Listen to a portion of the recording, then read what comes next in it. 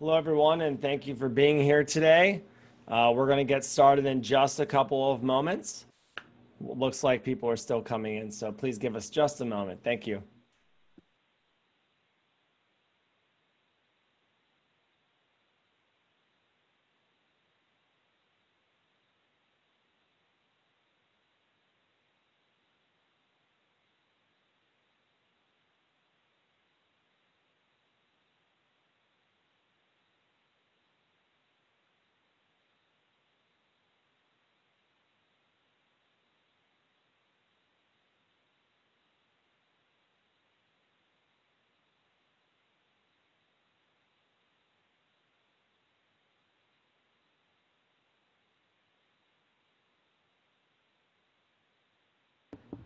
And for those who are new to the PreSales Collective webinar, welcome.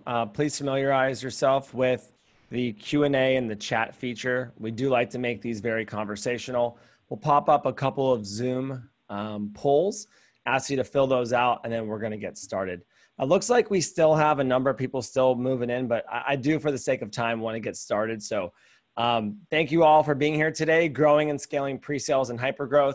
I don't know about you, but I'm really excited about this topic. I'm really excited for the panel that we have today, and really excited to get into it. Before I do so, I just want to take a moment to thank all of you for making PreSales Collective possible. We started the PreSales Collective about 2 months ago, and we've been blown away with the amazing communal effort, collaboration, everyone unifying under one roof. It's really been great. What started as an idea for a couple of blogs and a webinar series has turned into 3 blogs a week, a weekly webinar series, a discussion board, a Slack. We're working on some really cool events and groups that will be coming to the pre-sales community, and really want to just say thank you all, because this doesn't happen without your energy, your effort, and your attention to this community. So I just want to say thank you again. And as we get started, as always, we really want to understand our audience today. So I'm going to go ahead and launch a poll. So please choose the option that best describes your current role, just so we can understand our audience today. Looks like we have a good mix between leaders and ICs. Looks like more leaders today than individual contributors. We also have a good percentage of people in pre-sales, are interested in coming to pre-sales, and thank you to the one account executive that we have on here so far. I always love when our sales counterparts are here to support. So as we'll leave that poll up for just another minute or two, but want to get into our topic, growing and scaling pre-sales and hypergrowth. I'm really excited here today because we have a great panel of people who've been through some really amazing experiences, and I'll be introducing them in a moment. But what we want to make sure today is we talk about how to stand out in a growing organization, hiring advice for early stage startups and companies in hypergrowth, the idea of builders versus scalers, and organizational leadership models. Again, these are just a few of the takeaways that we want to get through today, but I wanted to make sure we frame the conversation for how we're going to approach today. Right before or 1 second before I announce everyone, I'm just going to go ahead and end the poll. And it looks like we have about 45% leaders here today, 39% SC, SCSAs, and 11% interested in pre-sales. So thank you all for being here. So let me go ahead and start to briefly introduce our panel, and I'll ask them to introduce themselves. But we're here with Steve Herskovitz, Kathy Abruzzetti, and Thomas Bisser. And all 3 have been a part of amazing journeys and amazing experiences. So I'd ask them to all introduce themselves and maybe give a little bit of an example of your experience in hypergrowth in your introduction. So let's actually start with Steve. Hi, good morning, everybody. Thank you for attending. I'm based in San Francisco. I was lucky enough to join Snowflake as the first SE. I grew the team in North America, then launched EMEA, and then launched APAC. I led the team globally through a period of very intense hypergrowth until it reached about 170 people. For the last year, I have focused on global expansion, which at Snowflake meant new geos and new capabilities. I'm just back from spending 6 months living in Tokyo, helping Snowflake get sales started in Japan. Ironically, I've only been in pre-sales for about 10 years. I spent most of my career as a software engineer, as a consultant, and I accidentally became a sales engineer at my previous job. Thanks, Steve. The accidentally becoming a pre-sales seems to be a common theme. It really does. I say the same thing. So Kathy or KJ, would you like to introduce yourself? Absolutely. Thank you for having me on today, and good afternoon, everyone. I'm Kathy Aberzetti, or also everybody calls me KJ, as James indicated. And I'm currently the Director of America's East and Public Sector Solution Architects at Ivanti. I'm based in Washington, D.C., and I also accidentally fell into pre-sales and eventually pre-sales leadership over 25 years ago. And I've got some great stories about pre-sales in the old days that I'd love to share at some point. But I've had the opportunity to work in several companies that have gone through both explosive growth as well as rapid reduction. And some of those companies had organic growth, like ServiceNow, where I grew and led the Americas team to about triple in size. Sharewell Software, where I led and grew the global solution consulting team, as well as acquisition-fueled companies such as Peregrine, HP Software, and now Ivanti. That is an amazing resume of HyperGrowth. I like to call this the Game of Thrones intros, right? Like it's like, you know, first of the name and queen and king of this. So I really like that. Thank you, KJ. Thomas, how about you round us out? All right. Thanks, James. And thank you to Steve and Kathy and everybody that's joined. I see some familiar names out there. So hopefully we have some good conversation. Hi, John Kerr. It's nice to see you as well. So my name's Thomas Beezer, and I'm the VP of America's Pre-Sales at Okta. I'm based out of Boulder, Colorado. I was fortunate enough to be one of the first SEs at Okta, joining back in 2012.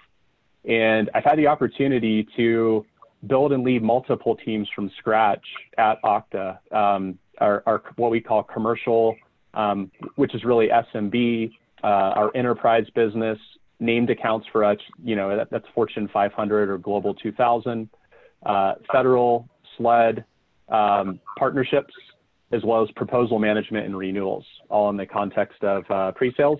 Prior to Okta, I was at HP for 5 years through the acquisition of Opsware, which was another great company to work for. And I've, you know, along the way worked for a number of other startups. I've got some war stories for sure, and have also worked at places like Sun Microsystems and Storage Tech in the past. Perfect. Thank you, Thomas. Appreciate that experience as well. I'm definitely looking forward to getting into things. As we do that, we're going to actually start with one more poll. So let me go ahead and launch this poll. And it's a little bit of an interesting question, but I want to know if you've been promoted to leadership from an individual contributor role within your current organization. The answer would be yes. Or if you're still an individual contributor or you came from leadership from another company, please answer this no. All right. Looks like we're in about the mid 30% of people who've actually come from an IC role to a leadership role within their organization. Looks like we got about 70% of people who voted, so perfect. That's great. I really like that perspective, and we'll try to incorporate that in today. So what we're going to do is we have a number of questions that we want to talk about with Steve, Kathy, and Thomas. Again, we want to make this conversational. As we ask, feel free to add questions to the Q&A. Go ahead and send them through chat. I'll be monitoring throughout. But we're going to go ahead and start with a question geared around individual contributors. And what are the top 2 or 3 key strengths of your top performing individual contributors / what are you looking for that stands out? And we can go ahead and start with Steve on this question. Thanks, James. So when I'm hiring, when I'm interviewing, I look first and foremost for a customer orientation. I want candidates who have shown a track record of caring about how their product was used at the customer, how it solved problems. I want them to be thinking about solving problems more than about selling product. Second, I'm very interested in their level of curiosity. I, of course, expect them to really understand their own product well, but I look for them to be willing to and interested in exploring the customer's business. And you can see this during an interview about whether they ask any questions of me and about how my company does its work. That demonstrates their curiosity towards whoever they're talking with. And then I also like to understand a candidate's career trajectory. I want to know how they took each step that's on their resume. I don't want the details particularly from each job, but I want to know, what did you go to that company to learn? Did you learn what you had hoped to learn there? Why did you eventually decide to leave? Why are you thinking about leaving where you are right now? And why are you interested in my company? So in general, I'm looking for people who propel themselves through their own careers. I want self-motivated, self-starter, self-sufficient. I like that, Steve. And I really like the curiosity aspect, right? If you're in an interview and somebody, you ask if they have any questions and they don't have any questions, it's kind of baffling, right? Yeah, I believe an interview really needs to be two-way. I am with you. Absolutely. Thanks, Steve. KJ? Yeah, I absolutely agree with everything Steve just said. I think probably the one thing I zero in on the most, experience, whether it's in the industry or in pre-sales in general, is always important. For me, it's attitude, because I don't feel like I can teach attitude to somebody. They either have it or they don't. And I think it's the people with the right attitude of jump in and because pre-sales it's a chaotic job. And I think people who can jump in and roll up their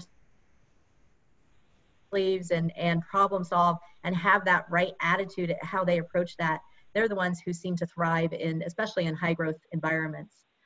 So if I zeroed in on one thing, I think it always comes down to attitude. That's great. It's, you kind of heard the no a-hole policy, right? Like right. It really actually goes a long way in that. Thomas, your perspective? Yeah, I agree with everything that Steve and Kathy shared, and so I had to put something different out there. But I think what I would add is one of the big values that we have in the company in pre-sales, as well as teamwork and collaboration. Anyone that's worked with me is probably grown annoyed by me using those words constantly, but I think that if you've got excellent teamwork and collaboration, and as you're talking to someone, especially, as Steve mentioned, in an interview context, and you can see that somebody has that's really critical, because you want people that are going to not just think about themselves or their particular teams or regions, but someone that's going to elevate all of the experiences and skills of everybody. The next thing would be communication skills. There are certain things that are very difficult to teach somebody. There's certain things that you can do to coach folks from a communication standpoint, without a question, but somebody that brings that to the table, I think, definitely has a leg above other folks. And I think that one thing that we might talk a little bit later that's related to this is political savvy, because I think that's related to communication skills and really understanding the different motivations that people have, because that kind of forms how you communicate with folks. And then the final thing is aptitude. I've seen some of the SEs that have grown the most in our organization at Okta and others are those that maybe didn't necessarily have domain expertise, but there's something that I was able to pick up on in the interview process, for example, that showed that they had a really high level of aptitude. So I think that that's critical as well. Oh, that's a great answer. I really like that. So I want to go ahead and roll to our next topic, which will be, we all know hiring is critical. And so do you have any best practices that you've used in your career to ensure you are hiring top talent as your organization grows and scales? And so I think, Thomas, we could start with you on this one. All right, great. Yeah, so I think that, what I think about is, with hiring specifically, what we do is we look at, people that have the ability really to dig in, and people that, have the ability in the context of an interview panel specifically, we really want to see, with different internal stakeholders, we want to know if people are going to trust them or not. So I don't know if that's getting to the heart of the question, but that's one of the things that sticks out to us. maybe you could reframe the question. I'm not sure if I'm hitting the nail on the head or not. No, I think it makes sense. I think that perspective is fine. KJ, would you like to add anything there? Absolutely. I think you mentioned earlier about, you know, a lot of us tend to accidentally fall into pre-sales. And so first and foremost, I love to hear people's journey of how they got into pre-sales and what drives them in pre-sales. But I think, you know, a couple of key things I look for. One is, too many times I think we rush through the interview process because we're just trying to get a spot filled. And I think it's really important to take the time to get to know the people that you're hiring. You want to make sure that you are bringing the right people onto the team with that right attitude. And you can't do that in just a couple of you know, quick interviews. And so I really try to get to know them.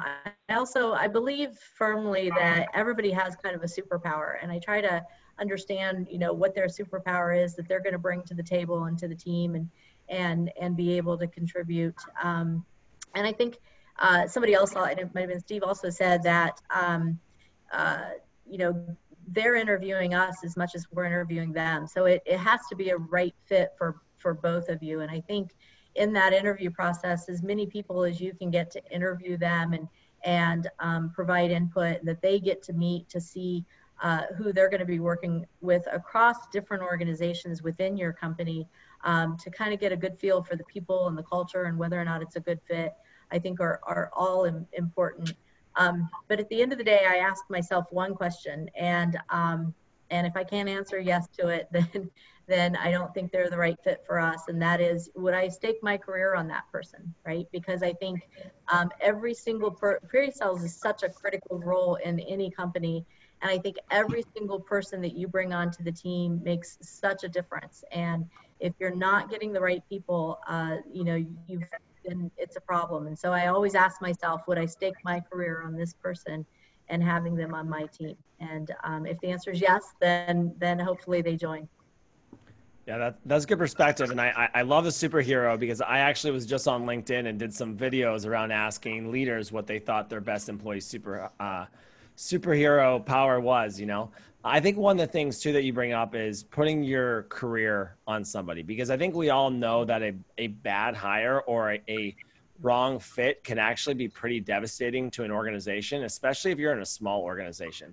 And I think they sometimes say, you know, you're as strong as your weakest, you know, dog, weakest horse, you know, whatever that might be. And I think sometimes that mentality happens, and hiring is really important. I think one of the things I want to highlight too is, you hear sometimes, yeah, you have such a need to hire, and it's like, we got to hire, rush.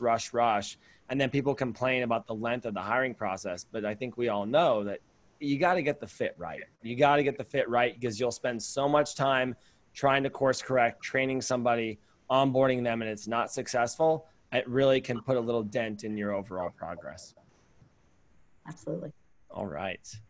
Let's move on to the next question, which will be, builders versus scalers. So what I'm going to do is I'm going to leave the question up for a moment, and then I'm going to post it in the chat as well. I just want to make sure that you can see all of our panelists when they're giving their answers. So for me, when I look at this, is some people are naturally built to be builders who can start organizations from scratch, and others are naturally scalers, people who can refine, adapt, and scale processes for efficiency. So I kind of want to ask, you know, what are the characteristics of each? And Steve, we can start with you. Yeah, so I've actually developed some fairly strong opinions about this recently. I think builders are fearless about starting from a blank sheet of paper, from solving the unsolved, from creating processes where there are no precedents. On the flip side, I think scalers are fearless about looking at the way things are currently being done and finding room for improvement. They are not intimidated by, oh, but this is how we've always done it. And the biggest issue I see between them is not that there are these two different types, but that they don't appreciate what each other brings to the table quite enough. My analogy would be that the builders, they blaze a first trail, they create a first town, and they should be appreciated for being the pioneers. But then the scalers, they see that path, they see that town, and they build a freeway, They bring in railways, public transit, build skyscrapers, and that is equally important for continued development. So I think an organization needs both, and they ought to really appreciate each other's strengths and skills a little bit more than what I've seen. That is definitely a pretty solidified opinion on this topic. So I definitely like it. So Thomas, do you want to add some color into this question? Yeah, sir. I think Steve's got some great points. I've met people in my career who have the ability to build and scale, but I do think that they are the exception, which proves the rule. I do think most folks tend to have a gravitation towards one of these or the other. But I do agree that they're both incredibly useful, I think, in all parts of an organization's growth. Because even as an organization is, growing very quickly at scale, you are still going to need people who can build things from scratch, whether they be, entering new markets or building new, niche teams. Maybe you make an acquisition and you need, a small team of product specialists, for example. Those are examples of building in the context of an organization that's scaling. So I think that both are required. It's uncommon to find somebody that's an A+ at both. I think that builders are really able to analyze the landscape and understand the gaps and start running with it without needing a lot of clear rails from their leadership. So they're not afraid to fail. So if you're looking for a builder, that's one thing that you're trying to identify and admonish, is somebody that's really willing to go for it. But at the same time, you do want them to be savvy enough to understand how their decisions impact other people, without a question. And then I think finally for scalers, they tend to be very intuitive, and they can call upon past experiences where they've perhaps scaled out organizations in the past, or maybe they were part of something in the past, and they know the processes. They know the types of roles and goals that are going to be required to help the organization get to the next level of scale. Yeah, it's a good perspective, because what I think about like a builder versus scaler. Builders, you have a lot more green grass, right? You can kind of do whatever you want to do, run and go, right? But once you start kind of scaling, that ability to fail is a little bit less, right? There's a lot more repercussions for your actions, and it's definitely a good perspective. I'd like to continue on this question and kind of expand it a little bit further and say, as companies grow, is there a natural progression where the builders give way to the scalers? And if so, what is that step? KJ, let's start with you. Yeah. So I have a running joke about that there's two types of people, right? I talk a lot about builders versus move-in ready. And I think builders and scalers both have some of those same traits that both Thomas and Steve were talking about, versus kind of that move-in ready. But at the end of the day, and I know I mentioned attitude earlier. I think it does come back to kind of people's attitude and whether or not they're problem solvers. I've been in many, many companies that have, practically replaced the entire leadership teams to help move from one level of growth to the next. And I think it's kind of sad, actually, because I think I'd love to challenge a company to be able to start from the beginning and build its employees as it builds the company, to be able to continue to drive that growth from one milestone to the next. And sometimes I don't think it's that you don't have the right people in place, but rather you didn't instill or inspire that growth mindset from the beginning to and guide your leadership team to help plan for the future versus just managing for the moment. So I think when you have a team of people that are bought into the vision, that are passionate about the company, that are on that journey with you, then that's one of the best assets any company can have. And I think if you can build and grow your employees while you're building and growing your company, then at the end of the day, I think that's what brings the success to your company and to your customers. I really like that, KJ, because I think so many times we blame the employees, but really it's the organization or the organizational culture that has kind of led to where we're at, right? And it's easy to say, oh, let's just replace the employees, but it's probably a little bit higher level than that, Thomas, your perspective on this? Yeah, sure, James. So I want to build on the last set of thoughts I had. I do think that, again, that there are builders who have the ability to learn to scale if they haven't done it before. So I don't necessarily think that these need to be separate people or roles, but as I alluded to, I think there's a minority which not only has, both skill sets, but really enjoy wearing both hats. In addition to that, if we assume that the theories around organizational growth are accurate, a lot of folks will say there's 5 stages of the growth of any organization. And what you can look at is that early in an organization, it's growing through, leadership, creativity, and direction. But as you get to phase 3 in a lot of these models, a leader needs to really learn how to delegate responsibilities. And this is where many builders really struggle. And if you can't effectively delegate, it'll really be tough for you to lead out the scale that you need for an org, because you can get stuck in the more tactical, if you will. And if a leader struggles with the delegation piece, stages 4 and 5 of these growth model theories, which require strong coordination and collaboration with leaders from other teams, is really impossible because you're getting too bogged down. So I'd say that the later 3 stages in the organizational growth theories have crucial skills that are required for an organization to really scale. And that's what an individual needs to be able to do that effectively.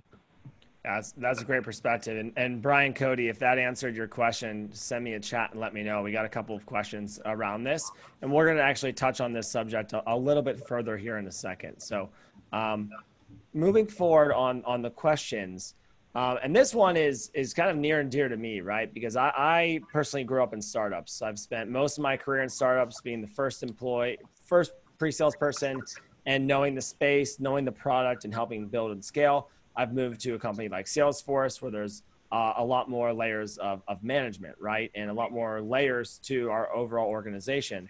And so the question is that they're now increasingly common to hire professional managers who don't know the product, they don't know the space, but they have the general management experience for scaling processes. I would add, maybe they can manage the most out of their employees. So what are some of the pros and cons to this model? Steve, let's start with you.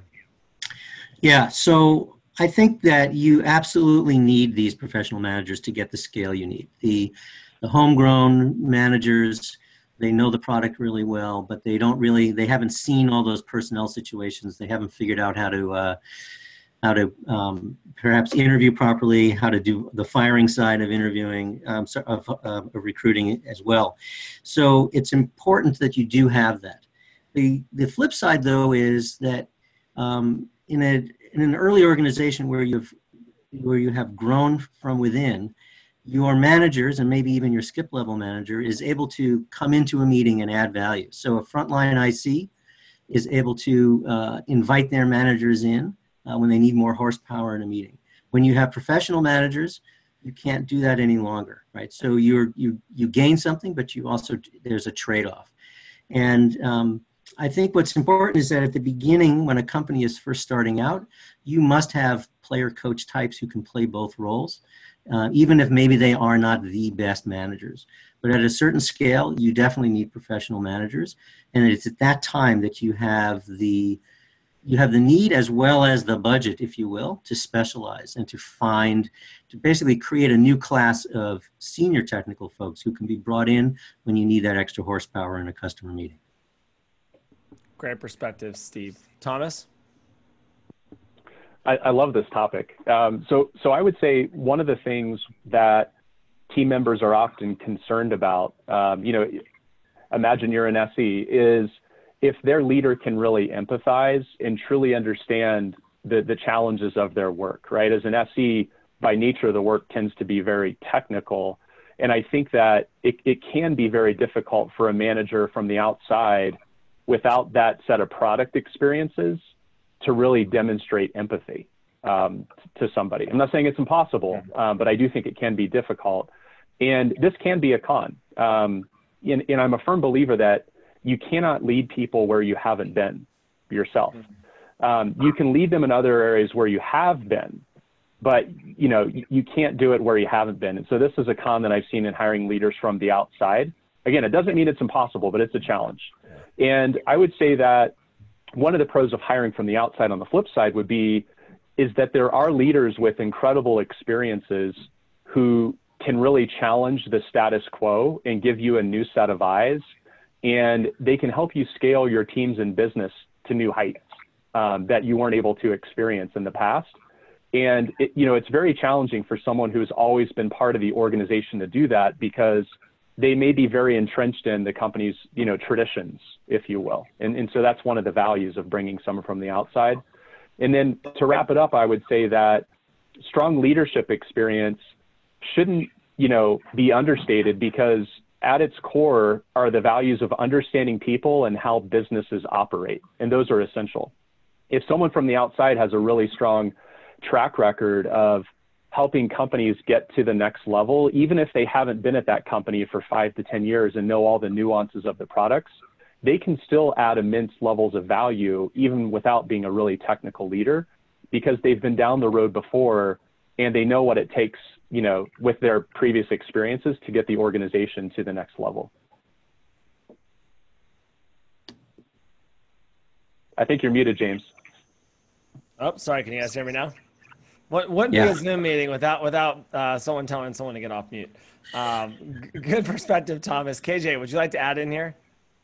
Absolutely. I think both Steve and Thomas make some great points, and it's important to find that right balance between promoting internally, which promotes career path for existing employees, as well as hiring externally and bringing in that outside perspective or additional skill set to the team is always important. But at the end of the day, I'll say it 100 times. Your sales engineering team is one of your most important assets. And if you don't have a manager, the right person in place who can inspire and motivate and empower them to go do their job, then you're missing out. And I truly believe it's every manager's duty to make sure you're getting every ounce of potential out of every single employee every single day. And so at the end of the day, it's about putting the right person in that position, regardless of whether they're coming from the outside or whether they're being promoted from within. I love what the three of you just said on this. I think everyone else on this call does too, because we're getting tons of questions and tons of chats around it. So really, really good perspective. I want to take it again on this one and go a step maybe in the more detail around, do organizations need a leadership model defining first, second, and third line of leadership? And we'll start with Kathy on this one. Yeah, I think it's always good to at least understand and have a basic blueprint of how software organizations grow, including account segmentation, sales ratios, alignment, manager to individual contributor ratios.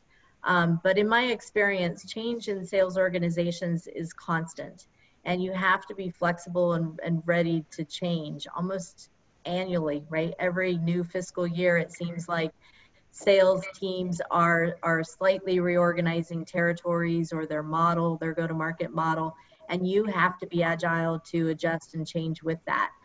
So as a leader, you should always be developing your top talent for future growth and planning your succession planning. And I think being ready to promote those internal candidates where needed, and also look for those external candidates that you can bring in and add value to the team along the way. Thanks, KJ. Steve? Yeah, so I like what Kathy says about constant change. And I think when you're in hypergrowth, that change can be even faster than, each fiscal year. You might find yourself from quarter to quarter realizing, oh, what we did last quarter, that was good, but it's not going to get us through next quarter or the one after that. And so you do need to be willing to change. And I think, especially if you start, my view is, when you start really small, you don't want to behave like IBM when you just have a handful of people, right? So you want to have the right amount of process that suits the size of your organization and the challenge that you're facing. And in some ways, my bias would be towards to have just barely enough process to manage the size of your org and the challenge that you're facing, so that you don't feel like you're the people don't ever feel like there's too much process and that there's that things are top heavy. I feel like it's better for them to feel like, oh, things are just a little out of control. We're just a little more successful than we thought we would be, or than we planned for. Let's figure out now how to cope with this new level. So I guess maybe I'm more seat of the pants. Clearly, I'm more of a builder than a scaler. But because of my experience, this is sort of a weak spot in my personal knowledge. And when the SE team got to a certain size at Snowflake, I intentionally hired a leader with big company experience who had seen the kind of growth or the kind of systems that were needed by a team the size that Snowflake's SE team had finally grown to. And I'll just point out that that's another thing to recognize when you yourself need somebody who knows more than you about certain areas to supplement what your experience entails. No, I think it's a great trait when you know what your blind spots are and you know that you can hire to that. So Steve, you mentioned this earlier and just kind of highlighted on it now. And I always getting to know Steve in this process, I told him I was very jealous of the role that he previously had, traveling kind of the world, opening up new offices, very interesting experience. So I just think it'd be a really good story just to hear about your experience, places that you went, what was the culture adjustment like? Just give us some insights into that. Yeah, well, thanks, James. I feel very lucky. So I was lucky to basically make a career change and become the first SE at Snowflake. And at first I was just doing those normal SE things, right? We were trying to win our first customers, create our first processes, et cetera. But then at a certain point when it became clear we were ready to start to hire and expand, my manager, who is now the CRO, asked me if I wanted to stay an individual contributor, if I liked the hand-to-hand combat with the customers, or if I wanted to do the management side of things. And I told him I wanted to try the management side of things. And he said, okay, great. From now on, 95% of your job is recruiting and hiring. And I'm like, oh, geez, okay.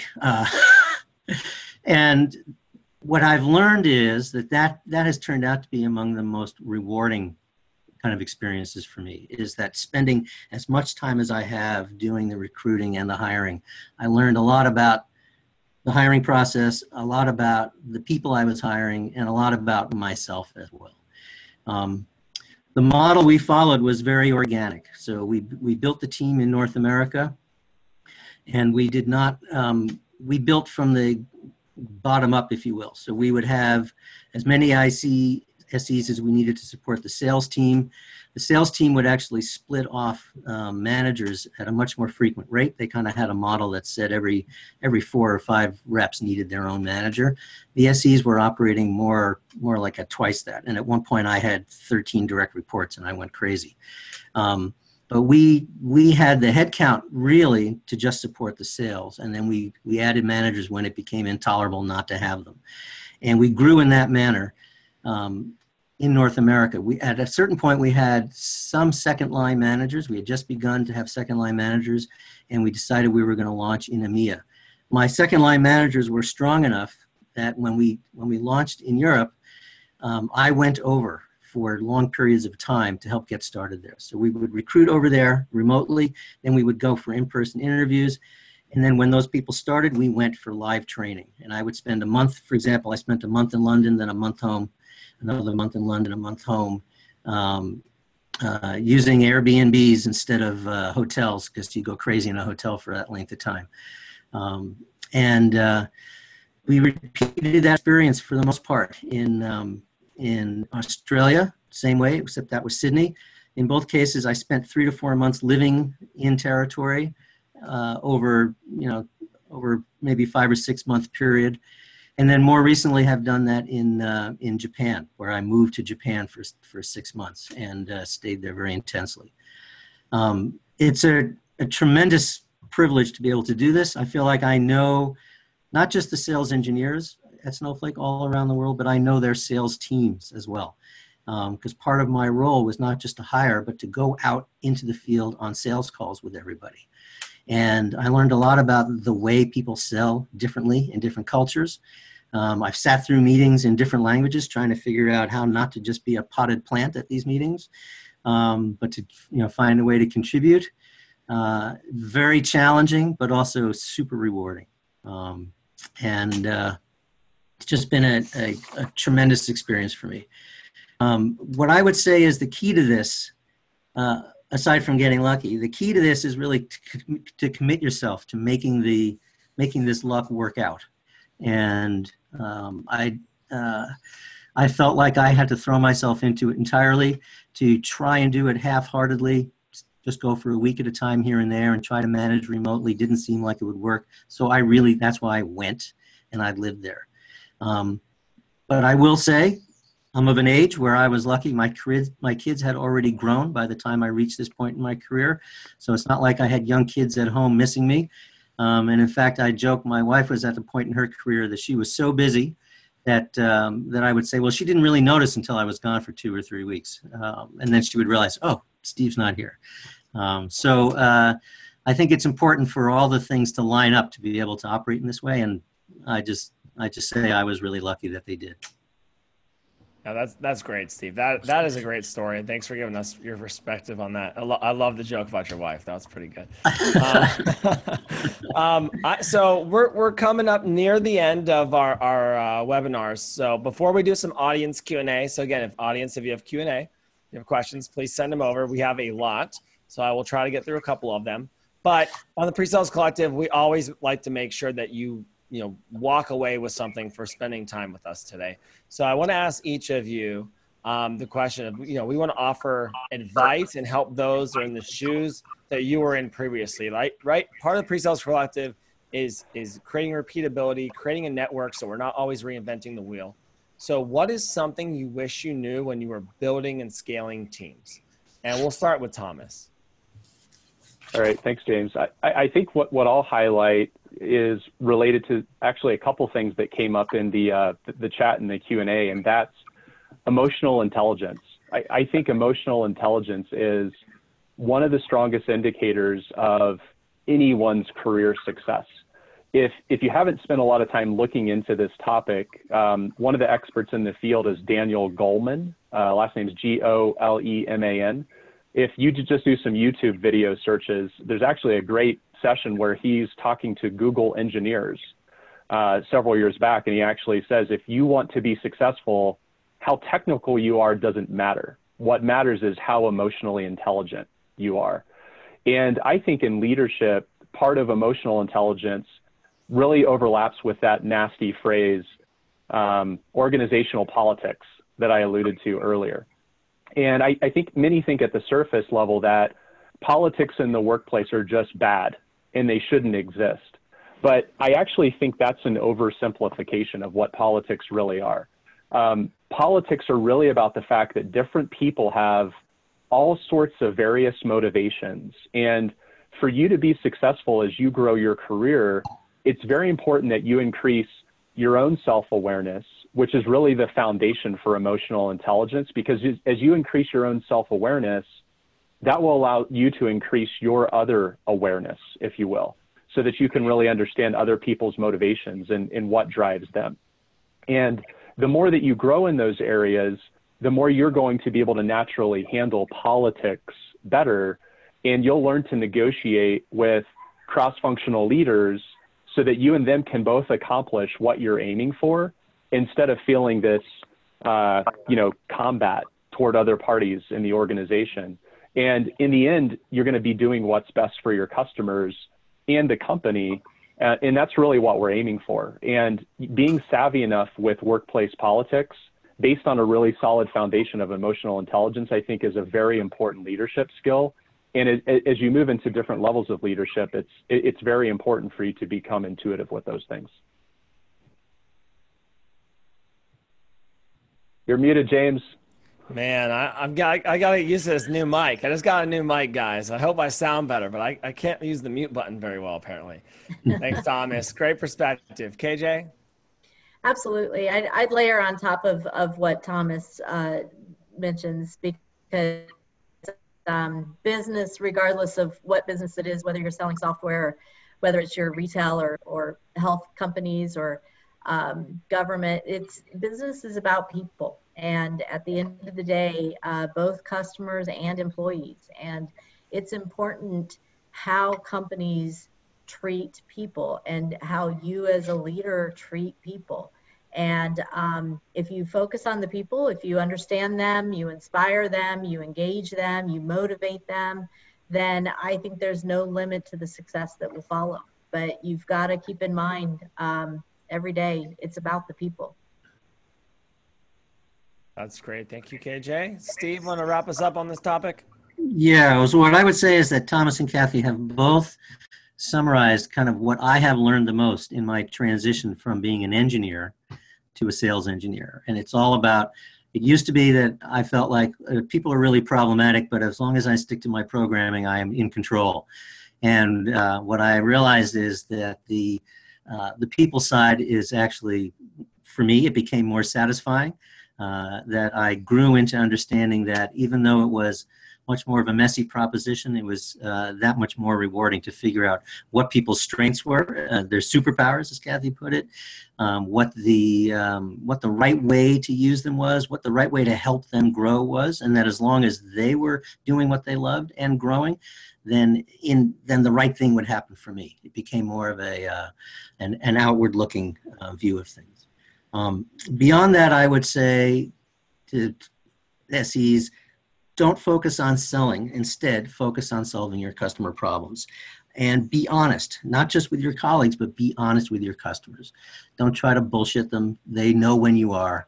And you want to always be representing your product, your company, yourself, your team in as honest a way as possible.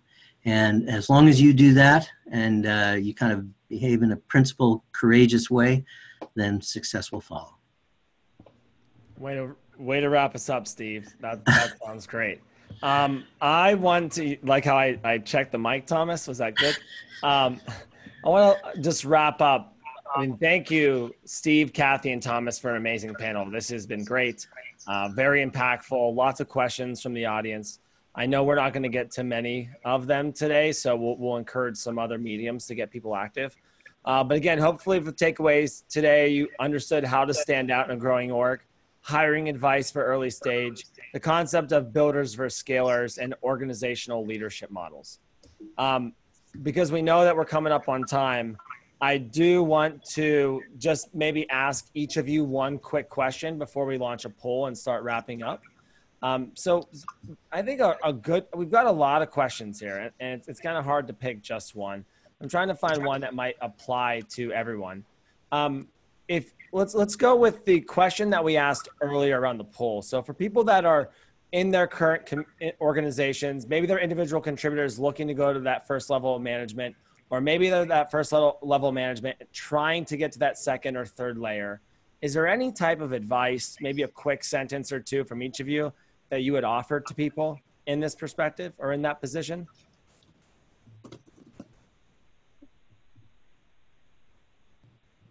Thomas, maybe we can start with you. Yeah, sure. Yeah, I think if what you're focused on is how do I move into management as an individual contributor, as an SE, what I would look at first of all is to make it really clear to your current manager or leader that that's something that you're really interested in. Some of the organizations in pre-sales that are a little more mature, they may have some thoughtfulness around the notion of what we call at Okta a team lead. So a team lead for us is a player coach type role where somebody that's aspiring to management can start to take on some of those management type responsibilities without crossing any HR or legal lines. So I would do some investigation and see if that is something that's been built out in the organization. And then I would ask yourself some questions in terms of, why do you want to do this? What are your real motivations? For many people in certain pre-sales organizations, it's basically the only direction they feel like they can go, which is more of a organizational culture issue, I think, than anything else. But I would say if you're going to decide to move down the management path, you're choosing to destroy your ego. Because if you were an incredible SE in the past that was constantly saving the day in significant accounts, you're not doing that anymore. You're deciding that you're going to put yourself at the bottom of the heap And your job is now going to be to elevate everybody around you. So if you're really driven by being the hero, trust me, as a manager, as a leader, you're going to be doing 90% of the things behind the scenes that no one sees and no one gives you credit for. So you need to decide your ego is going to die. If you're not ready to do that, you may want to talk to your manager about another opportunity in terms of leadership, because I do think you can be a leader as an individual contributor. And then finally, I would look at what type of relationship do you have with sales leadership? If it's very, very strong, then you're probably a good candidate. If you'd say my leadership, relationships are not very strong, then I would work with a coach or your manager to figure out how you can build up those relationships. And I think that what I would also look at is, for your specific region or segment that you're focused on, think about the initiatives that you can work on with your manager and take on to make a really big impact to get everybody to the next level, so that you can start to be known as a thought leader within your region. That's great, Thomas. I always tell people when they ask about leadership, it's not about you anymore. And I also say you don't need a title to have power and influence within an organization. So great stuff, Thomas. KJ, would you like to add anything there? Yeah, I definitely, I always say pre-sales consultants are everyday rock stars, everyday heroes, right? They go out and they conquer a demo or a POC or a sales opportunity, and I'm the first one to applaud those heroes when they come back winning a big opportunity or solving a customer's problem. But what I applaud even more are the ones who take what they do and bring it back to the team and elevate the team. And I think those are the people that really you look to as your natural leaders and your natural future managers in your pre-sales organization, because they're the ones who do care about the team. And pre-sales, while it's about those everyday heroes, it really is a team sport. And when you can elevate the whole team, that's when I think you have a lot of success. And so that's my recommendation, I think, is really make sure that what you're doing that's working and that's really good in the field, you're bringing it back to the team and you're elevating the whole team with you. Oh, that's great. Team, it absolutely is about the team. Steve, would you like to take us home on this last question? Yeah, so a couple of things. So clearly there's a difference between leadership and management. I mean, they can be together, but they do not have to be. And the best parts of leadership really play into that idea of it being a team sport. You might think of a leader as being the star, but not really. I think some of the best leaders are the ones who make everybody else around them feel like they are on just a superpower team. And that team is not just your fellow pre-sales people. That team are your sales reps. That team are the product managers. That team is the customer support team, the success team. Everybody who you interact with, who interacts with the customer, you want to make everybody feel that their part is valuable. It is valuable, so it's not like you're pretending. And you want to make sure that you do whatever you can to basically elevate everybody's knowledge, everybody's either technical knowledge or knowledge about the customer or knowledge about techniques. You just want to, whatever it is you've learned, you want to bring that around. But without the chest beating that comes from somebody who really wants to be known as the best, right? You just want to just spread the wealth. And those are the most effective and inspiring leaders that I've worked with. And that's who I really have wanted to emulate. Steve, Kathy, Thomas, thank you guys so much for your time today. This was really entertaining. This was really impactful, and I think we've gotten a lot of great feedback. So for those that are still on, just give us another 2 minutes. We're going to launch a poll. As always, we'd like to know how we did today. Please rate us 1 to 5. And then if you haven't introduced yourself on Slack yet, yes or no, or will you be doing that soon? And then we're taking next week off from the webinars, but we'll be back in 2 weeks. So hopefully we'll see you in 2 weeks. But before we recap, I just want to actually thank Vivin. If you aren't familiar with Vivin, Vivin is a platform that is there to make pre-sales your company's most strategic asset. They are a platform built for our organization. If you see the image of marketing, SDR, sales, pre-sales, they have built a product for us, for leaders. I want to thank Vivin and Vivin's team for helping sponsor today's webinar and helping with the PreSales Collective in our growth. So thank you for them. Feel free to check them out on G2 as well. And then again, Slack. So big thank you to Brian Mazzaferri. He's an enterprise solution engineer at Slack. He's been taking lead on our Slack environment. And so we have a community that's over 200 plus people in the last week. Get on, introduce yourself. We have some mentoring programs of virtual coffees. We have help channels. It's been really fun watching this network grow. We have local geos as well. So if you're looking to connect with local SEs in your area, you can do that as well. So definitely go to presalescollective.com/Slack. And then announcing our June webinars. I'm really excited for this. We're going to have Todd Jansen, who's the Global VP of Solutions Engineering at QBranch at Salesforce on, and we're talking about tapped out, stressed out, stop making unicorns out of your SEs. And then on June 16th, we have the Sales Excellence. It's all about the demo right. I'm really excited about this one. As you can see, it's 10 a.m. GMT. So our global audience, we're going to be doing a webinar for our global audience. So most of the US will probably be sleeping during that time, but we're really, really excited for this one. The Sales Excellence guys and Tim and Jan are great. And Don Carmichael is a stalwart in the industry. So we're really looking forward to those two webinars.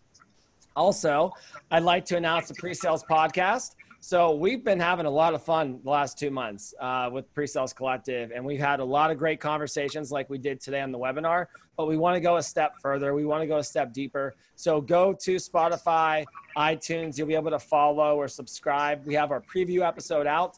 We've got about 5 episodes already recorded, and we'll be pushing everything out without the next 2 weeks. Really excited for that one and really highlighting the people in our industry that are making an impact. And then again, our bi-weekly newsletter, Beyond the Demo. It's been great to see, great to hear perspective, highlight the community. So thank you for your commitment and thanks for supporting that. So with that, thank you. And actually, we'll see you in 2 weeks. So thanks for your time today. Again, Steve, Kathy, Thomas, thank you for your perspectives. Have a great day, everybody. Bye-bye. Thank you. Take care. Bye.